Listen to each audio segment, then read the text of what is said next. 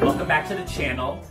Today we're doing a fairly simple project, but an effective one. We are creating a floral centerpiece for the dining room table for the holidays. I did this last year for my holiday dinner party, and it was so effective and so beautiful. And so I want to switch it up a little bit this year, because last year I had some reds in there, and I'm switching up my color scheme. I'm doing more of a winter wonderland, whites and greens and snow.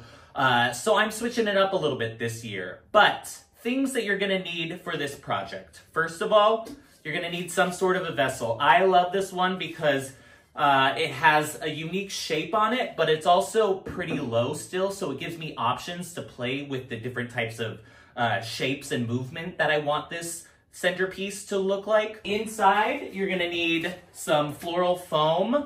I have this one from last year. I'm gonna use the same one because it's already cut down to fit inside. You don't need it to fit super snug, but you just need something so that the stems have something to hold on to. And then couple options here. I like to use a chicken wire, especially for this one, because it's wide enough that I can just kind of squeeze this one in here, and it gives me more structure with a lot of the florals.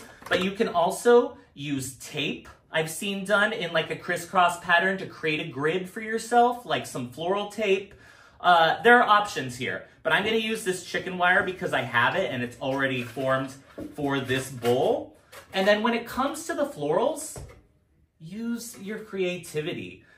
For me, the thing that really elevates these things and makes it look expensive is getting a variety of different textures. Sure, you can get different colors, but for me, I like sticking to a smaller color scheme and buying a lot of different textures within that color scheme. As you can see here, like I have a bunch of different types of pine and different needles that have a little bit of snow on them, but they're different types of tree needles. This one is similar to that, but it's not snowy and has some pine cones in it.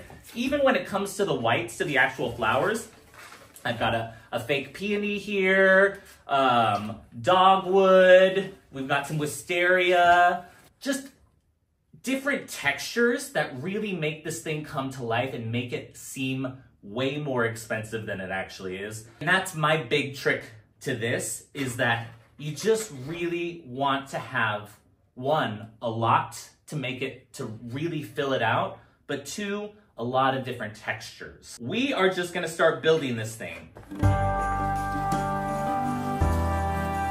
A lot of faux florals will come in bunches, so one of the first things I'll do is cut them apart so I have more options with placement.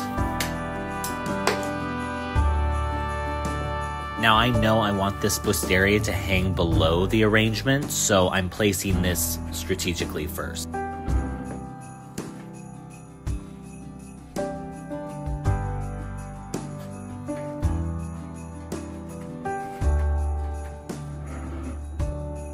All right, so now I just have my greenery in front of me. I've moved all of the actual flowers and anything that's just gonna be decorative on top of the greenery out of here, because I wanna focus just on the greenery and making sure that I get it evenly spread out and get the actual shape moving. I'll start with something a little bit bigger. With faux florals, you wanna make sure that you're really fluffing them out as much as possible, because they obviously look really flat right away. So just kind of, everything's made on wire, so move it around. You're just gonna start kind of placing, and you really want to think about the shape, the three-dimensional shape that you're trying to create here.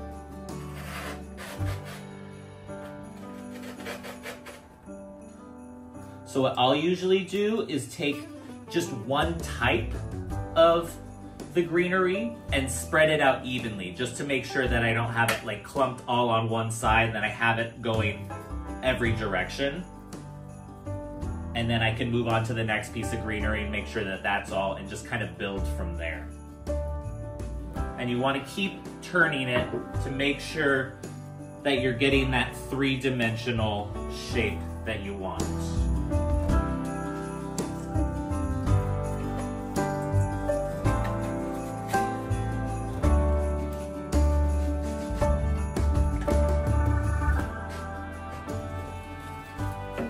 All right, so now that most of the greenery is done, I can start adding the flowers, and then this is where I'm really going to start perfecting the shape, because I know right now I have a little bit more, I'm a little heavier on this side, and I also want to fill in some of the gaps in the bottom right here. So I'm going to try to round it out more with the flowers, and I can move the greenery around and see where we get from there.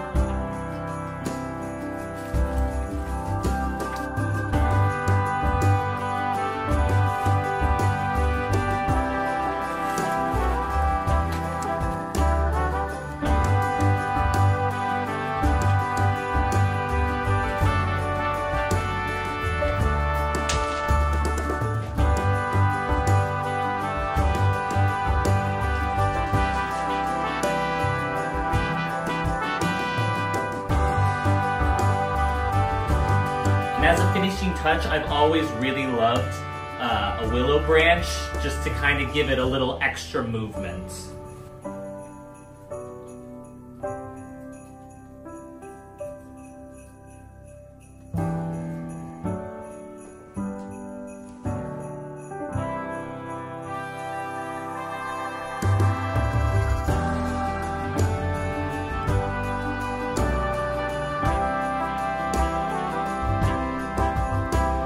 All right, that is it, guys.